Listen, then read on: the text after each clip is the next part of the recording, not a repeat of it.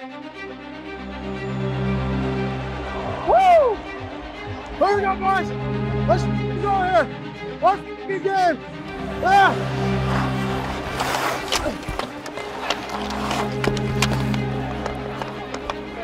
Obviously, I don't want to come in guns blazing.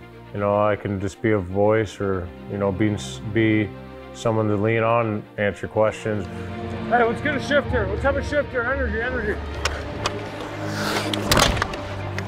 I think Pat brings a lot of confidence, a lot of swagger. Cry some more about your injury, you loser. He's the type of guy that'll do anything to win. You know, he's invested in it, you know, emotionally and physically. Good stick by Maroon, creates a loose puck, fights through a hook, and he scores!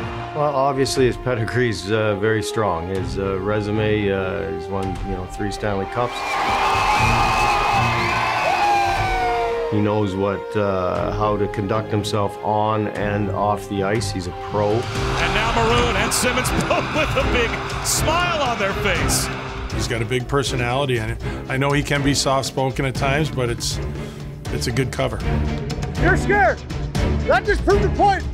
It's exciting. I want to continue to play, so it's a great opportunity for me. Not only to play and to have a comeback year here and, you know, get my game where I need to be, but also to put another jersey on and with a great franchise, and I'm excited with an opportunity to go win again.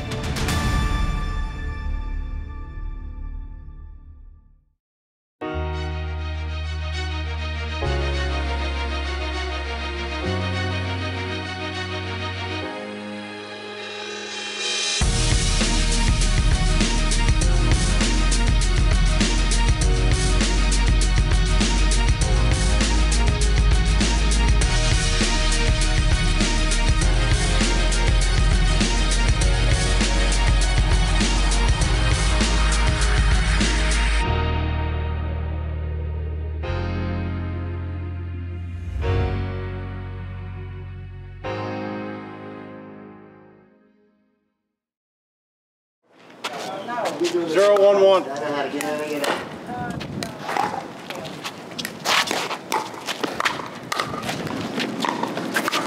Oh, come on, baby. You're on Davis Island, Tampa, Florida. I'm Captain Danny Del Roselle, and we have a 5-man crew.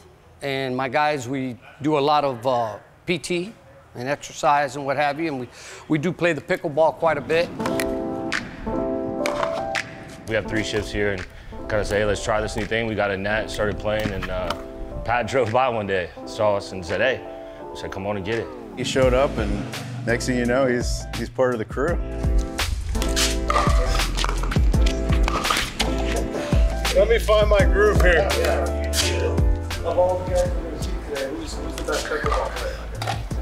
Well, I mean, I'm going to say myself, obviously. I think I am. I think when you ask them, they'll tell you too. I wouldn't say that I'm the best, but I think I can hold my own.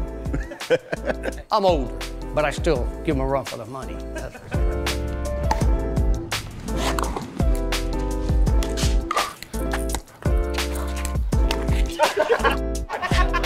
Pat, I need your head out of your ass. He's huge. He's an icon. Everybody knows who Patty is. He's been great for Tampa. Been really good for the whole city. It's been a fun time in Tampa, especially to have him here, so to see him go is going to be sad. You know, it's sad to lose him, but I know the business. It is what it is, and hopefully he does well up there with you guys, too. Good job, boys. That was awesome. Yeah, thanks for doing that. Yeah, for sure, bro. I appreciate that, yeah. What they do for us is, they sacrifice, every day, put their life on the line, and they go out the door every day and hug their family. You never know what's going to happen. So what they do. So an opportunity to come out here and play with them is always great, and to get my ass kicked. So I'm going to continue to get my ass kicked, but I did win today. All right, guys, one more. Ready? 1, 2, 3. There we go. All right, good job.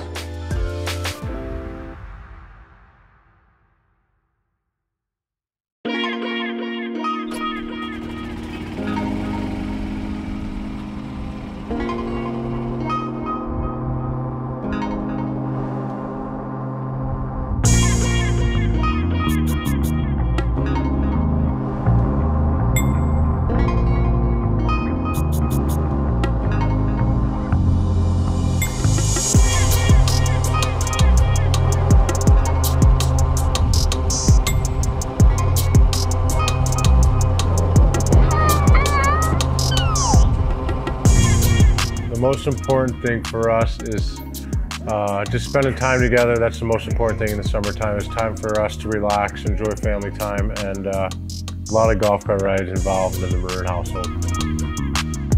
He is the best dad. Everyone gravitates to him, the dogs, his son, our daughter. He is like the biggest, softest teddy bear. Why you run to mommy? I always tell people what's so funny is his on-ice persona is like a lot of chirping, some fighting. Pat, the dad, is very sweet and soft and sensitive. Go, race! Go!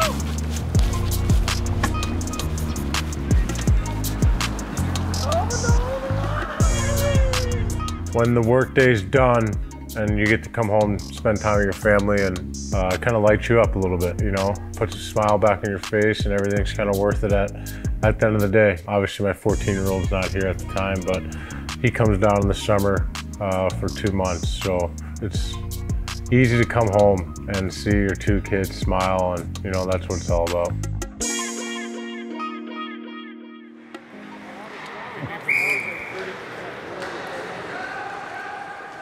Come on, come on. Oh. Move it. My name's Anthony Thomas Maroon. I'm Patrick Maroon's son. I play hockey for the AAA Blues, and I'm here in Minnesota for a showcase.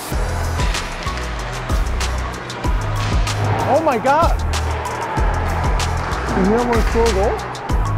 It's kind of come full circle for me just to watch him play, and you know, I remember myself when I was at that age, and to watch now my son in that same jersey that I played when I was 15 years old like him, and to watch them all develop and become good young men is really fun to watch, and certainly my son. What kind of hockey parent are you? I just like to watch closely and after the game, and once I have a conversation, usually he usually asks, he's like, "Dad, how do you think I played?" And then I usually say, "Well, how do you think you did?" And then he'll give me the answer, and then I'll give him my feedback. But I'm here to help him and guide him as much as I can, but I'm also here to be a parent and make sure he's a good young man. Change. Too long. What's he doing? He's flat-footed. Sometimes I get mad at him, but you can't really get mad at him because he knows what he's talking about. Face 53 shots, Blues control. This is Thomas. Thomas shoots. It's behind the net. It's knocked in by Maroon. Pat Maroon just put the city on his shoulders, and he sends them to the conference finals. The crying picture, man. I was looking at the roster sheet, and all of a sudden the goal horn goes on, and I didn't know it was my dad. And he points at me, I'm like, oh my gosh, my dad scored, and I just started bawling out. It's been an emotional roller coaster for me all year, and to score a big goal like that in front of my hometown. My son was in the stands tonight, fiance, friends, family. I mean, but my linemen, I got to give credit to my linemen. They battled with me all year. They pretty much turned my season around. I think it was just a very emotional night and a lot of stress, and you know, I'm sure he wanted us to win really badly. So when he saw I scored, I'm sure he just kind of broke down, which I broke down too. I think it was a very special night for everyone. Nice play.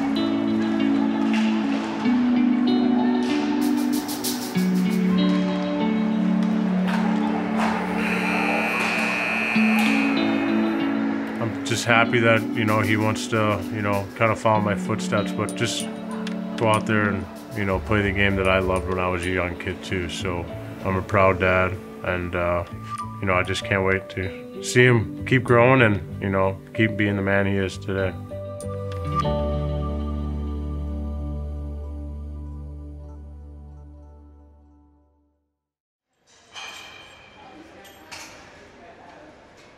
So you're gonna load towards me, load up this leg, and you're gonna drive to athletic position. You can drag your foot just like I did. Load the hip, drive. I'm Dylan Smith, performance coach here at Suka and co-owner as well. Suka is kind of, the name behind that is the pursuit of happiness and mindfulness. And here we like to say we do that through physical struggle. Stay low, really drive away from you. Try to break right through that belt. Yep. Yes. There we go. Rest. That was freaking awesome. They're the best of the best. They're the most elite athletes in the world, physically and at their sport. But when it comes down to the mental, like there's so much room for growth and so much room for slipping when they're tired and things like that. Go. Here, get him up higher, get him up higher, get him up higher. Come on. There we go. There we go. There you go. Time. Light and snappy, baby. Typically, like the first part of the day, I'll do a little bit more like movement-based stuff, some plyometrics, some more like technical movements, and now we'll kind of drift into the lift, which will be a total body lift. Lots of intent. Awesome. Textbook. Boom, rest.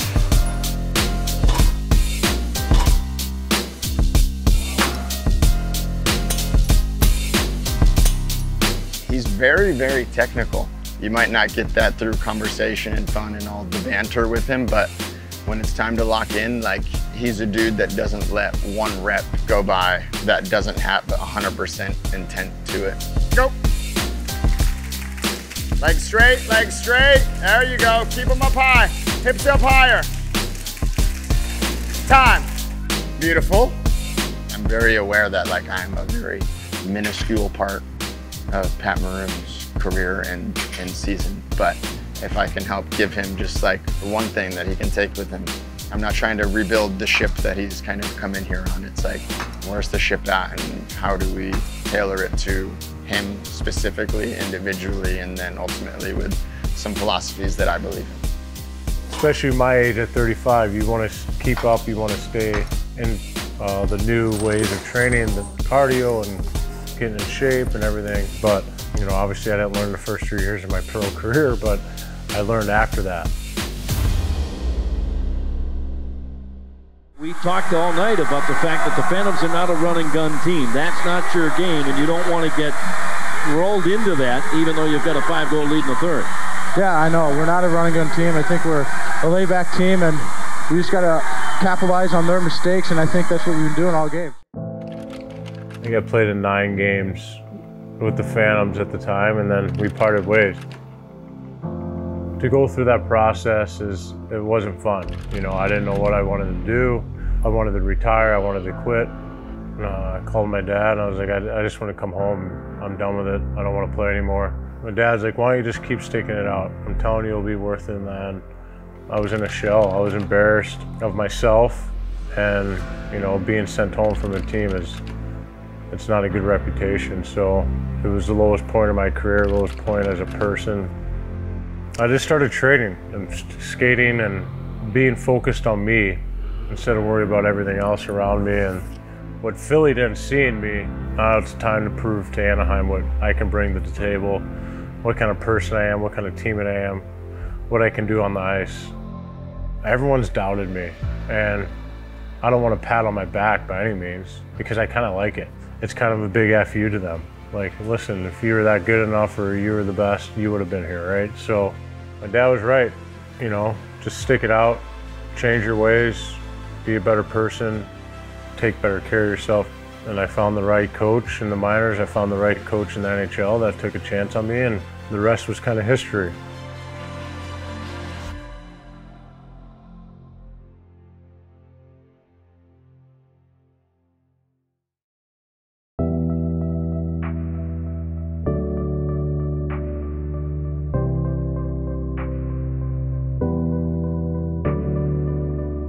We're gonna go skate.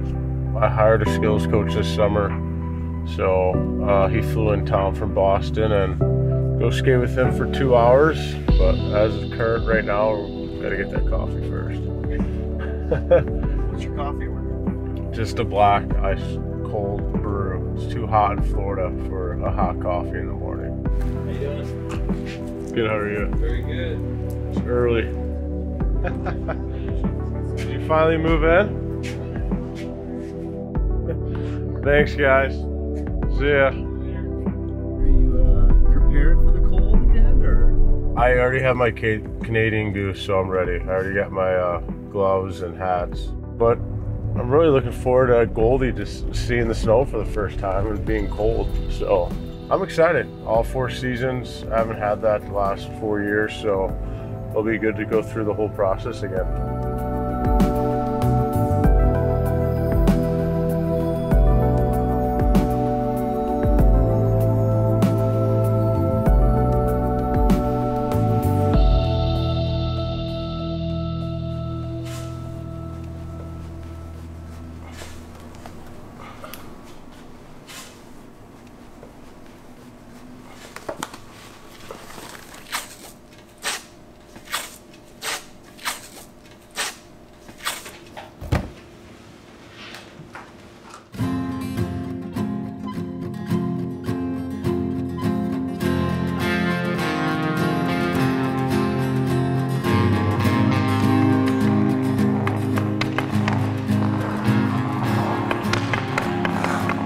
Really good.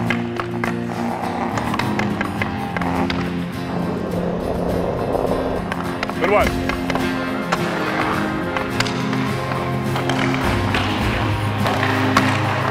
Good, breathe. We linked up in St. Louis and had a chance to get on the ice together, get to know each other a little bit and talk about his game, and now we're here together. So you're gonna shoot off your left foot and get back on your right. Curl back.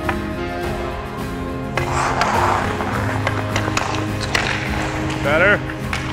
Yeah, anytime you do a drill, you gotta think the game. You gotta think hockey, who's gonna be around you, and he's played in the league for a long time, so he understands his strengths, he understands his weaknesses, and that's what we're trying to work on, right? So it's the ability to adapt and see there's 9 other people on the ice. We're playing around people, we're playing against people, so how do we make the best available play that's right for us?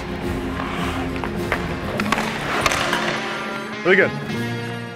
And it doesn't matter how long you've been in the league, how long you've played for, you can always learn something. And if he gathers one bit of information and takes it with him and puts that into his game, it's obviously going to make an impact for him.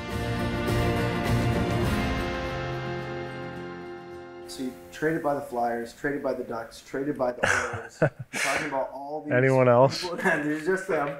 You're talking about all these people growing up that didn't believe in you.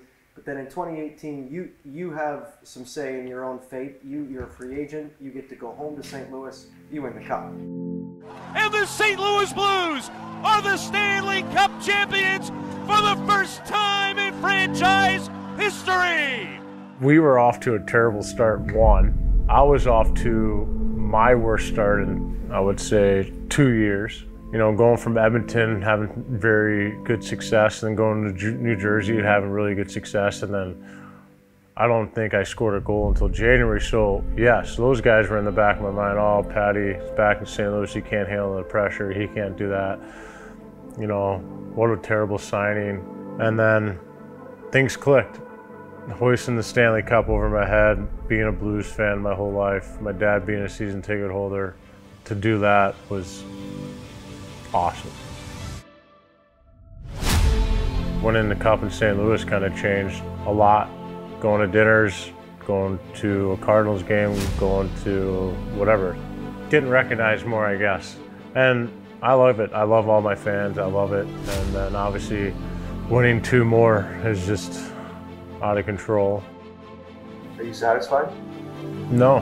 Why would you be? I think when you play in the NHL, 1 is to get there, right? And if you play 1 game, they can never take that game away. And when you win 1, you want to win multiples. You're always hungry for it. And I think once you get a taste of it, you want to do it again. There's no better feeling. But it's what we dreamed of as young kids, and pretending to be a player in your backyard or your basement or in the street and scoring that big time goal. And those are moments that you play for and you sacrifice for your, not only yourself, but your family and your pride. When you walk away from the game, that's it. You know, those are moments that no one will ever take away from you.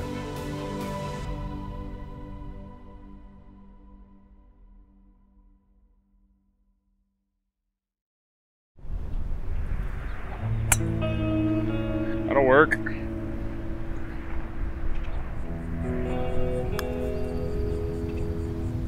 Get in. Oh, that would have been good TV, huh? We're at Featherstone Country Club. You get to see the real sport golf, where I'm really good at. No, I'm kidding. I got Robbie out here. Good swing. And my brother Phil. Yeah, good one. And then the Minnesota legend himself, Kyle Rudolph. I know these Minnesota fans are gonna go nuts when they see him. Nice little surprise guest for me. Oh, be good. Oh, leaked on you. A little bit, stay there. Down here in Tampa, it's a small community, especially of athletes, whether it's the Lightning guys, the Bucks guys, some of the baseball guys that are here for spring training. And we all kind of live in the same area. So I had already knew a couple guys on the Lightning from being in Minnesota all the years we were in Minnesota, and then just got linked up with Patty through a bunch of mutual friends. And that sucks. I don't know what's going on with me today. It's the blister again. I gotta figure it out. He always makes excuses. Now he's got blisters. He's gonna blame it on his job too now next. Oh, Pat. Pat! I just hit him. Sorry. Dude, I think I just hit him. No, it rolled up on him. You're good. Did I hit someone? That's so good. Sorry. Oh, sorry, guys. You can sign my hat. Yeah, I can do that. Helps me. There you go. Patty. Oh, sweet. There's the ball. Thanks, brother. Where you going next, you know? Minnesota. All right, I'll become a Minnesota fan. There you go. He's the perfect athlete for the state of Minnesota. Just a blue-collar guy that plays the game the right way, and that's what Minnesota sports fans love and appreciate. I was very fortunate to be there for a long time and just love everything about Minnesota sports fans, and went to a lot of Wild games over my time there, so I'm excited for Patty and his family to get up there and experience the state of hockey.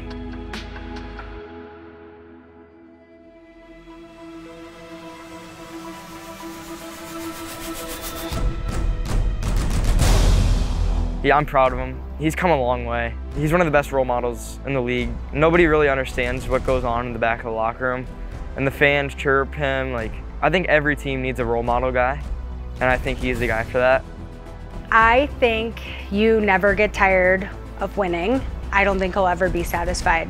I think he will want to win as many cups as he can while he's still playing.